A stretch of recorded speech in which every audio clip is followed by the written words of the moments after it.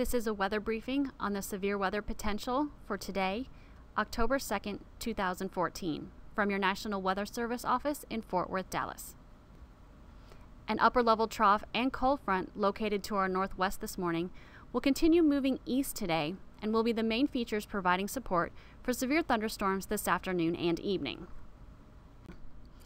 This morning, there is a slight chance for thunderstorms north of a line from Comanche to Cleburne to Greenville. Severe weather is not expected this morning, but some of the storms could become strong, producing small hail and possibly gusty winds. The main show will be this afternoon when a line of thunderstorms develops along a cold front that moves through the area this afternoon and evening. Some storms will become severe, producing large hail and damaging wind gusts. Storms will start out isolated in western areas early this afternoon, but by mid-afternoon when the front approaches the Interstate 35 corridor, storms will become more numerous. By early evening, storms are likely for areas east of the Interstate 35 corridor because a squall line will be fully developed along the front.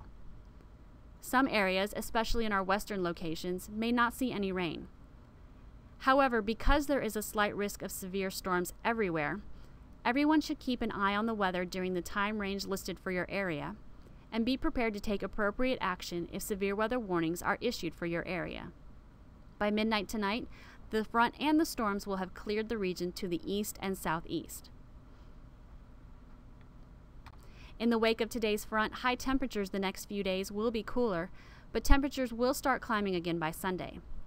On average, high temperatures Friday and Saturday will be in the upper 70s to mid-80s. Overnight lows will be significantly cooler, with most of the region falling into the 40s Friday night and early Saturday morning. If you are caught outside today during a severe thunderstorm, seek shelter in a strong building and stay away from windows until the thunderstorm has passed. Thank you for joining us for this morning's briefing. Remember to keep an eye on the weather today and be prepared to take appropriate action if severe weather warnings are issued for your area. For more information, please visit our webpage, which the URL is listed on the screen in front of you. And if you have any questions or comments, please email our webmaster account, also listed on the slide in front of you.